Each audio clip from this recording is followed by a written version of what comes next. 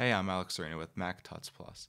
In addition to my work here at Mac Tuts Plus, I've actually branched out and begun to do a little bit of small development on the side. And the first thing that I developed is a tool called Preferences Quick Launch, which serves what I consider to have one broad purpose, which is achieved by two smaller methods. So the broad purpose is to get you quick and easy access to your system preference panes, and it does it in two different ways, which I'll show you later on in this tutorial. But before I move on, I just want to familiarize you with the terms that I'm going to be using in this video. So obviously, if you're a Mac user, you've probably interacted before with the system preferences. This is basically mission control for your Mac. Well, not actually mission control. This is mission control. But it is, so to speak, like the control center for all settings and preferences on your computer. And inside of system preferences, there actually lives what we call panes, which are basically small applications in and of themselves which control different aspects of your computer. So, for example, the keyboard pane controls, unsurprisingly, your keyboard, and so on. And these are pretty easy to use and pretty easy to access usually. But if you're like me, I actually use certain system preference panes over and over again. So going to system preferences, then launching something from inside of that, just seemed like really more work than it should be when most things that you do on your computer these days are just a keystroke or a click away. So what I mean by that is, you launch system preferences, and then if you want to go into sound, which is actually why I developed this, because I was in sound preferences so much as a podcaster, it's just an extra click away. So to remedy this problem, I developed Preferences Quick Launch, and I'll show you that right now. In order to download it, you're going to want to go to alexserena.com and then just click on the My Apps tab. From there, you're going to be brought to the Preferences Quick Launch website, which is just going to give you a little bit of information. Most of it I'm sharing with you right now. But the one thing that I want to point out to you is that it's actually not one application, but rather 27 little applications, each which launch a system preference pane. And there's a bunch of benefits to doing it this way, which again, I'll probably show you later in the video. But it's just something to note.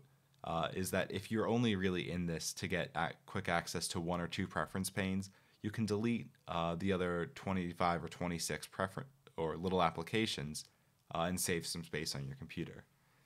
So you can download it. It's a zip file, and it's only for OS 10 10.8, which is Mountain Lion. Again, I haven't really tried it on 10.7 or 10.6, and I can't guarantee that it doesn't work, but I also can't say if it does actually work. So in this instance, I've just decided to support 10.8, but you can try it in other places at your own risk. So anyway, I've downloaded the application, and now I'm going to show you how to install it. This probably won't be anything groundbreaking for most people, but it is an unsigned application, which means that if you've got Gatekeeper turned on, you're going to need to bypass Gatekeeper for each of these applications that you launch on the first time. So again, I just extracted the zip file, nothing groundbreaking there. And again, this shouldn't be surprising you, but to install it, you just drag the Preferences Quick Launch folder to your applications. As a Mac user, you've probably done that quite a few times, so this, again, is nothing really shocking here. But now you can see that within the Preferences Quick Launch folder, we've actually got all of these little applications, and if they look familiar to you, they should, because they're carbon copy clones of everything that you would see in your System Preferences pane. It's just one quick, easier to get to. So what that means for you is that as individual applications, you can do some pretty cool things with them. You can work them into Automator workflows and AppleScript workflows, and probably the most useful thing for most people is that you can just put these things in your dock. So for me, as a podcaster, having the sound preferences one click away was a big deal. So I would just drag the sound preferences, just like any other application, to my dock, and it's there. Click on it. Now again, you're going to want to bypass Gatekeeper, just press open. And then you only have to do that once. But then it goes straight into sound preferences, and it works the same for literally every other one of these applications. Again, it's a pretty simple utility. The other thing which this does, and again, goes back to my theory of the one grand purpose and then the two smaller ways to achieve that, is that you can actually now access your system preferences from your Launchpad. So this is kind of a new concept, but I think this is going to develop further, which is the concept of a Launchpad power user. Launchpad was a pretty basic tool when Apple launched it, but I think with things like this, you can actually add some pretty powerful functionality to it. So you can see that I've just got my normal Launchpad pages here. But what Preferences Quick Launch does is when you drag it to your Applications folder, it actually puts itself on a whole new page on your Launchpad.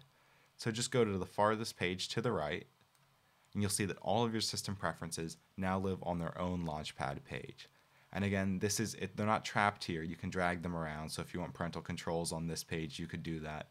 Do whatever you want, but by default, and this is a place where I think it's really nice to keep them, it's just always one swipe away to the right.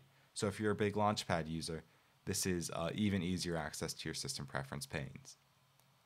So if you have any questions, feel free to leave them in the comments below. Again, this is just a utility that I developed for my own personal use, and I figured that some other people might want to take advantage of it as well. But I think going forward, I'll probably develop even more of these as I become more comfortable with development on the Mac. But again, like I said, if you have any questions, I am the developer. So it's a pretty simple application, but you can post those in the comments below.